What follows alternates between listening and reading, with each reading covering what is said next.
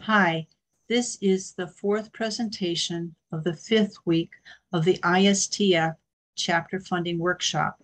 Here we are covering monitoring and evaluation.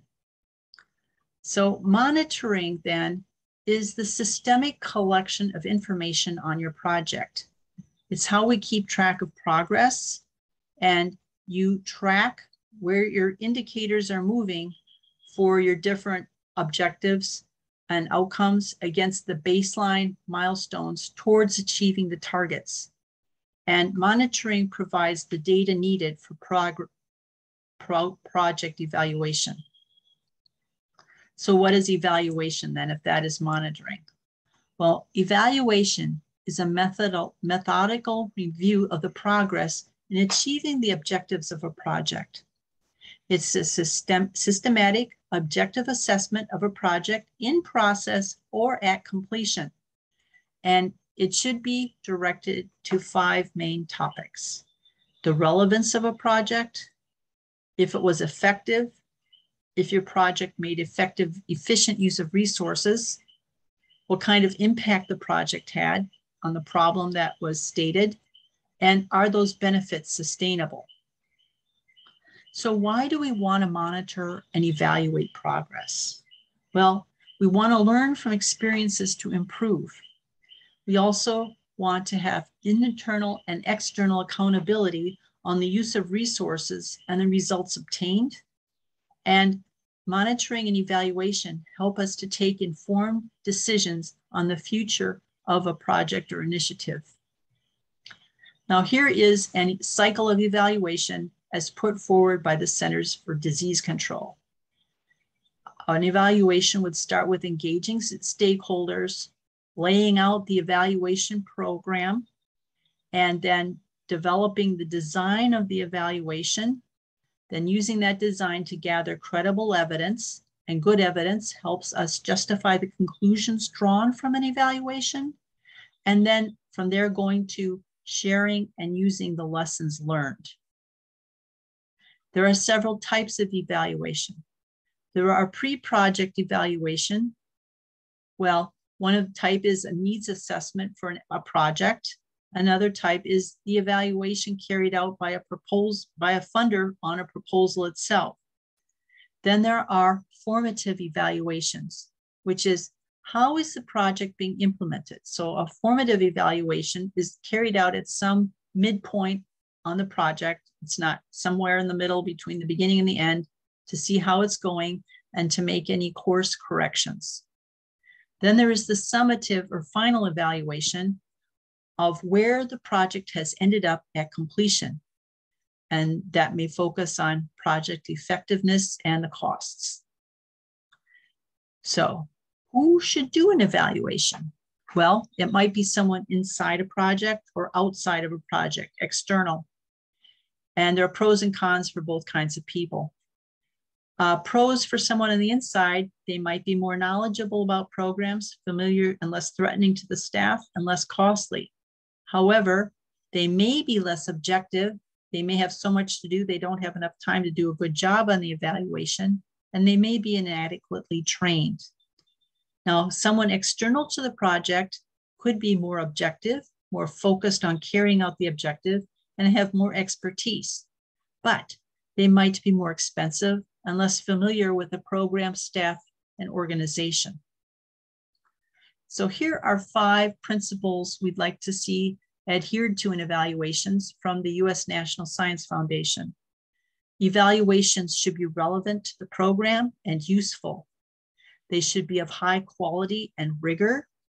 They should be independent of, not be subjective, and be objective. Evaluation be transparent about what the process was that was carried out and the results. They should be reproducible. And evaluation should adhere to high standards of ethics. From the OECD, here are some evaluation criteria that they consider for projects they deal with. One is relevance. Is the project doing the right thing? These are things you would want to check in doing an evaluation. Coherence. How well does the project fit in its context, in the region, And how does it interact with other projects in the area? Effectiveness, is the project achieving its objectives? Efficiency, how well are resources being used in an economic and timely way? And sustainable, will the benefits last?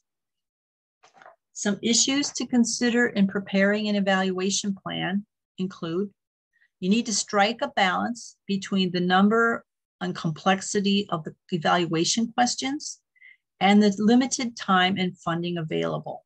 There's always constraints on what you can do. You need to be flexible.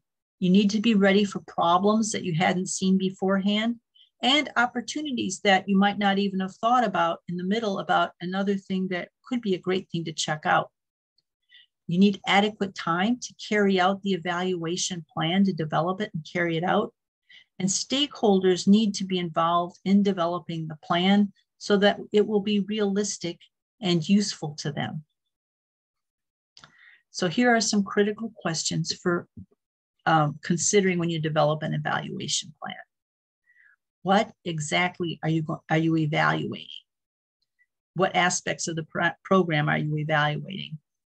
What is the purpose of the evaluation? Why are you conducting it? Who will use the data? Who will use the evaluation? How will they use it? What are the questions to answer in the evaluation? What information do I need to answer those questions? How will I collect that data? How will that data be analyzed? And what is the timeline for implementing the evaluation? Here are some further thoughts on evaluations. What does the project want to achieve? What are the SMART objectives that you're really trying to get at in the evaluation progress towards those? How will you measure project? What data for a particular project can you collect on its activities, outputs, and outcomes? Qualitative data is very useful, and survey tools help with that, such as electronic ones, such as Google Forms or SurveyMonkey, or on paper surveys, such as pre-post surveys on attitudes before and after a workshop to see if people have shifted their perception on the topic. You can collect lots of types of quantitative data, numbers of workshops, people participating, how many trees have been planted, just any plethora of things, number of meals delivered, how many people are using one resource or another. And then the question, though, is how to get from outputs of activities to outcomes. And outcomes are usually about measuring change in an indicator. You want to know what change has taken place in behavior, in a process, maybe change in land cover and tree cover. So here then, when you get to thinking about all those things that you want to consider in developing an evaluation plan, here are the components of an evaluation plan itself that you want to put forward. First, you want to describe the project to be evaluated, its strategies, activities, outputs, outcomes. You want to give background to the project. What's the context for it? What is the history of that kind of effort in that area? And what is the current project status? And these elements will help to understand the project performance and what constraints or advantages there might have been. Then, if there are hypotheses that were developed or used in constructing the project, a theory of change or a logic model, those should also be considered in the evaluation. Then also put forward the purpose of the evaluation, the audience it's directed to, and how the evaluation will be used in decision-making by the stakeholders. Okay, so then considering how questions should be constructed for an evaluation, they should be the questions that will be asked in the evaluation or be the questions for which you're trying to get the data to answer. These questions should be aligned with the evaluation's purpose and expected use. They should be developed with input from the stakeholders and then limited to 1 to 5 key questions given these budget and time constraints we've talked about. Questions that you're working to get answers to should be precise and measurable. They shouldn't be vague. Then You need to look at the methodological protocol and describe that for data collection. And you want to get high quality data resulting in credible evidence. You need to describe the team, their expertise to do the job of evaluating, and then discuss any scheduling constraints and logistics for how you will have to carry out the evaluation. Describe the deliverables, the reports you expect to deliver and when, and give the time frame for the evaluation and the budget available to support the tasks of the evaluation. So the USAID, just an example of what an evaluation report might look like at the end, what you'll turn back to an agency or a funder. Maybe a short abstract followed by a longer executive summary that pithily gives the main results of the evaluation. Then a longer section including the evaluation purpose and the questions asked, the background for the evaluation in relation to the project, the methods that were used, limitations of those methods, then the findings, conclusions, and limitations to interpretation, and then some aspect of quality control on reporting.